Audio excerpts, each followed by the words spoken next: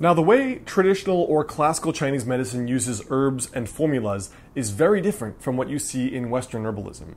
Now, in this video, I want to share a little bit about the big differences between classical Chinese herbalism and Western herbalism, including how herbs are used in modern times now, for example, by other alternative practitioners like naturopaths.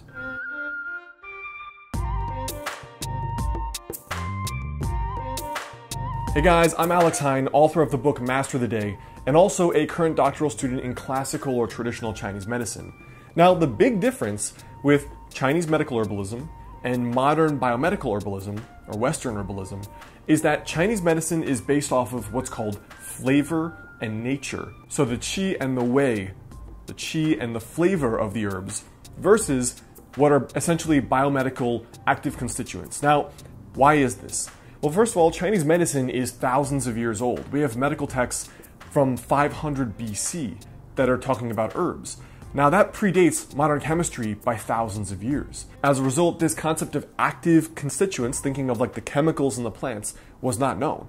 And so there was no way people could have possibly known this alkaloid was in this plant. So what they did know was essentially what they learned by putting the herbs in their mouth, which is the flavor and the nature. Now, in terms of Chinese medicine, flavor and nature typically means, so for example, if you think about a lemon, when you put a lemon in your mouth, it's sour. It makes you like pucker your face. And it's also kind of cooling, which is why you think about like down south where it's hot in the summer, some ice cold lemonade, right? Lemon has this kind of cooling nature about it, just like mint and just like other plants like that. Now, the flavor is what we talked about, but the nature is what's the cooling part. That's also what's called the qi, which you could consider in one sense the temperature. So for example, if we looked at something called chenpi is aged tangerine peel. And chenpi is considered, it's acrid, so it kind of disperses things in your body, and it's considered bitter and drying. So the way, for example, chenpi is often used in formulas is in regard to, for example, a pattern called food stagnation, also known as essentially indigestion. You eat too much, you feel bloated, your stomach's full, you're burping, maybe it's a little bit more acid reflux. Chenpi is something that will help disperse that because of its nature. So basically, what early herbalists learned was that herbs focus a lot like, in one sense, physics, where there's up movement, down movement, there's expanding movement, or there's consolidating type movement. Think about the sour of the lemon, where it kind of like puckers you. And then think about this chenpi, or spicy. Think about something spicy. You have a hot bowl of chilies, your nose clears, you sweat, like everything just clears out, your lungs open up. This is that acrid, that spicy flavor. And so it opens everything up like this. And all indigenous cultures know this, especially the ones that consume lots of spicy foods. So this idea of like maximizing the polyphenol content did not exist. This is the most primal way that people knew how to use herbs. And it's important because this is how Chinese medicine formulas are composed.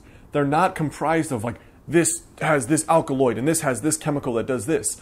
If a practitioner uses just this herb for this bowel movement, that's probably not the Chinese medical approach. They're using them like a Western biomedical doctor. Now, the second big difference that I see is that Chinese medicine uses herbal formulas that are very sophisticated in their architecture, versus in Western biomedicine or naturopathic medicine, for example, they typically use single herbs just because that's been their tradition. And in Chinese medicine, herbs are used to, for example, offset the chief, what's called the chief herb. Maybe it can offset the toxicity. Sometimes it helps augment the effect of the chief herb. Sometimes it helps protect parts of your body from the damage that the chief herb can cause. So for example, a formula here called Bai Hu Tang, which is called white tiger decoction. This formula is a very simple formula of 4 ingredients, and the 4 of which are shigao, which is gypsum, zhimu, zhigansao, which is dry fried licorice, and jingmi, which is a type of rice. So for example, when we talk about how the formula is composed, this shigao gypsum is used to clear heat from the person's body. This is a pattern where a person has like a raging fever, their pulse is pounding, they're sweating, extremely thirsty, like a very serious condition. The gypsum helps cool down the body. The zhimu, in this case, it helps that gypsum to clear the heat, and it also moistens the dryness in the body because the person has this raging fever. The zhigansao and the jingmi, they benefit and protect the stomach, and they also protect the fluids in the body, and they buffer it from the strong effect of this gypsum, which is in a pretty high dose. So what we see is that Chinese medical formulas are very sophisticated in the way they've been set together, rather than using single herbs, which is very unusual in classical Chinese medicine. So the big differences are really flavor nature versus essentially being based on modern biochemistry, and the use of formulas that are very specifically constructed versus, again, the use of single herbs. So I hope that video helps illustrate the difference between classical Chinese medicine and maybe modern herbalism or even Western herbalism.